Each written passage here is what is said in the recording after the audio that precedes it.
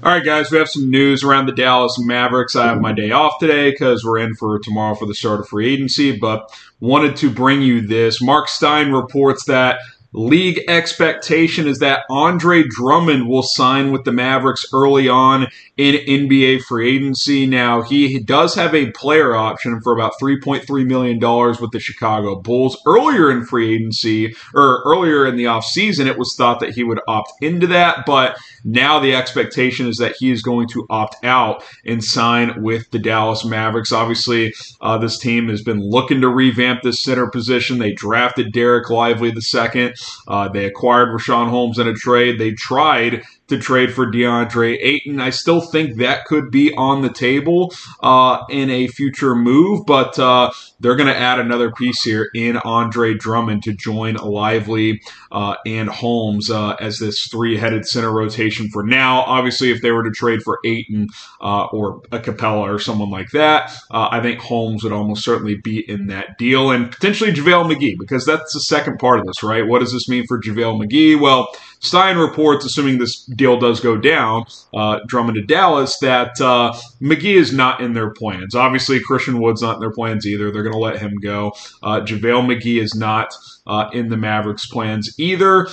So it sounds like it'll be this trio of Holmes, Lively, and Drummond, or they'll upgrade at starting center and get like an Ayton and then move Holmes, presumably, in that deal, if that were to happen. If that's what ends up going down, even if it's just this three-headed trio, I think it's still a clear upgrade at the center position. I think Dallas would like to upgrade at starter because I think there's some question marks around Richaun Holmes after being played out of the Kings rotation last year. I think there are some questions around how much Derek Lively can contribute as a rookie, but I think either way, you're sitting in a better position from a rebounding standpoint, defensive standpoint, than you were a year ago, and that is good. For what Drummond brings to the table, excellent rebounder. He can score around the basket. Not a great defender, not bad, not great though. Not really a rim protector. He's never been that. But if he's your second, third center, I think that's okay. He's definitely better than JaVale McGee. There's simply no doubt about that. So I think that adding Drummond is perfectly fine. Let me know what you guys think. Oh, and let me explore this too. I think it's going to be on the biannual contract, which is like $4.4 million, 4.5. I would be shocked if this was part of the mid-level exception. If it's the vet minimum, even better. But if I had to guess, I think this will be for the biannual, because if he's going to opt out of 3.4 million, I don't think he's going to take the vet minimum to sign with Dallas. I think it will be for the biannual. So he'll get a slight pay raise and get to play with Luka Doncic and Kyrie Irving, a player he's played with in the past. All right, let me know. If you like the idea of signing Andre Drummond, type L for like. If you dislike it, if you're not a fan of it, type D for dislike. Again, I like it enough for the biannual. I don't love it, but I think he's better than JaVale McGee, so I do appreciate that Dallas has been proactive in trying to improve this position. So I'm going to type my L for like. Now, coming up next here on the show, we recorded a video last night that was set to go out here shortly. Lots of rumors, buzz, latest on Kyrie Irving, Pascal Siakam as well. So stay tuned for that as we explore the latest Dallas Mavericks news and rumors.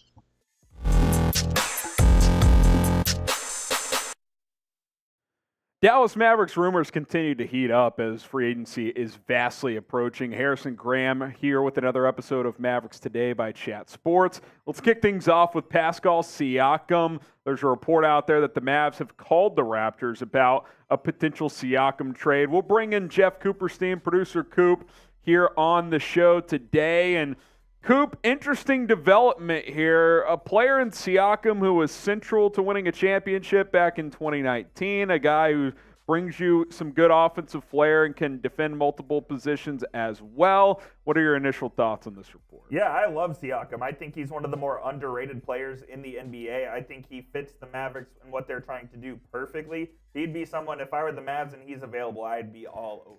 Yeah, and you look at his numbers here. One thing I don't love is that he's never really become a knockdown three-point shooter, but If he honestly gave you what he did 2 seasons ago, 34.4%, I'd be fine with that. It's below average, but it's good enough that you can't just leave him completely wide open. He's got a good midi game. He can score around the rim, and he's a good rebounder, too, for his size, and that's an area, Coop, that I think the Mavs have really emphasized here this offseason. Now, I do want to mention this, Coop.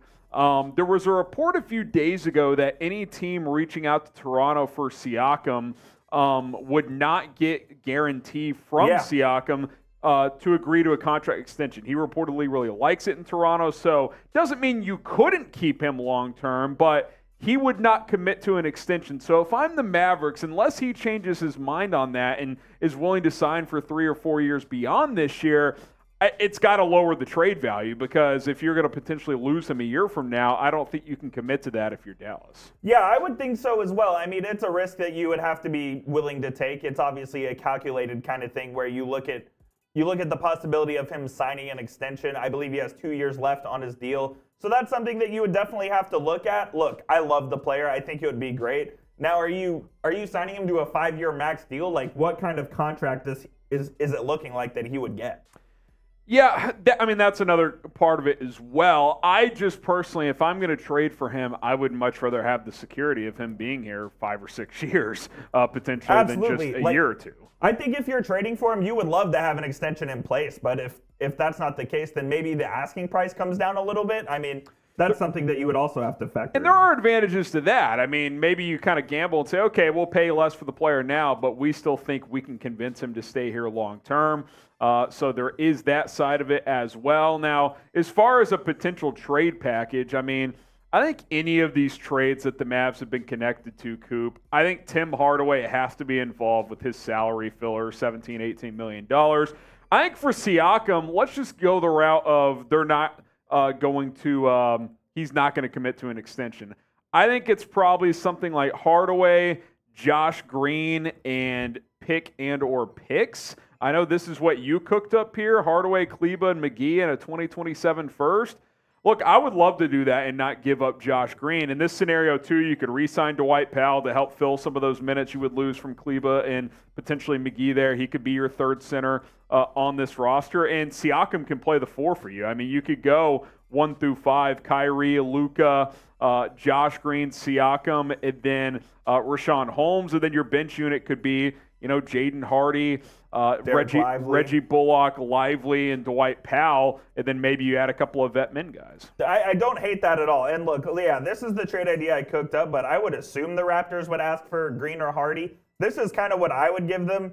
I mean, look, we know the Mavs are trying to get off that JaVale McGee contract, so I basically think in any other trade that the Mavericks make this offseason, I think it will involve JaVale McGee, so that's kind of why I threw him in there. And the money works with this trade as well. So I would do this trade in a heartbeat. Yeah, without a doubt. Even without extension guarantee. I'm not sure the Raptors would, but it's something that if I was Nico Harrison, I would be running to the league office to try to get that through. Yeah, no doubt about it. Would you trade for Pascal Siakam? Let us know in the comments. Type T for trade or P for pass.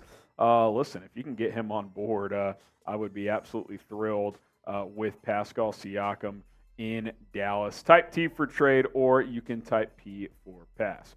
Now, our NBA free agency coverage live gets going on Friday, 6 o'clock Eastern, 5 Central Time. What will the Mavericks do? What will all teams do?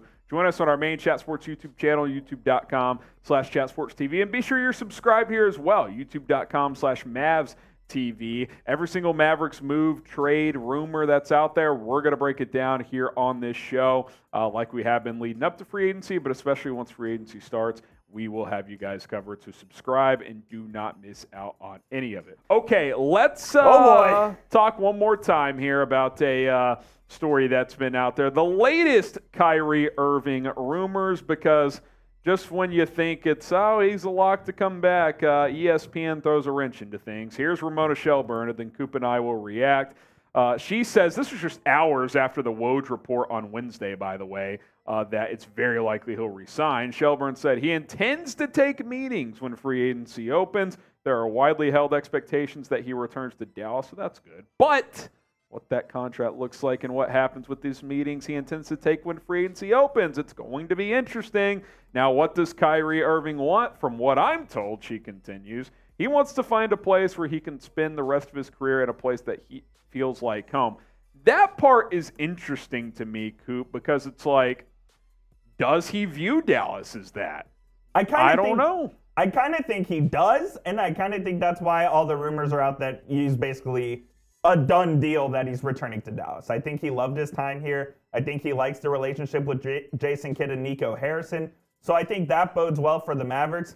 I also kind of think, and I'm not going to go big tinfoil hat guy here, but I kind of think this is ESPN trying to, drum up a little controversy because Woj said he's done. Well, he's the biggest free agent on the market, so they need to do something there. Yeah, keep free agency interesting. Yeah, I mean, look, I said on Wednesday my confidence meter is 92%. You said 97. Have you backed off 97 a little? Maybe I go down to 92. Okay, I'll stick at 92. I go back to Woj's report. Number one, look, I think Shelburne has reputable sources, but Woj is the most tapped-in insider in the game, him or Sham, so I'm going to lean on that report more. And two, he also just made a good point. Like, what other teams are there? Like, the teams that can afford to pay him aren't contenders. Like, does he want to play for the Rockets?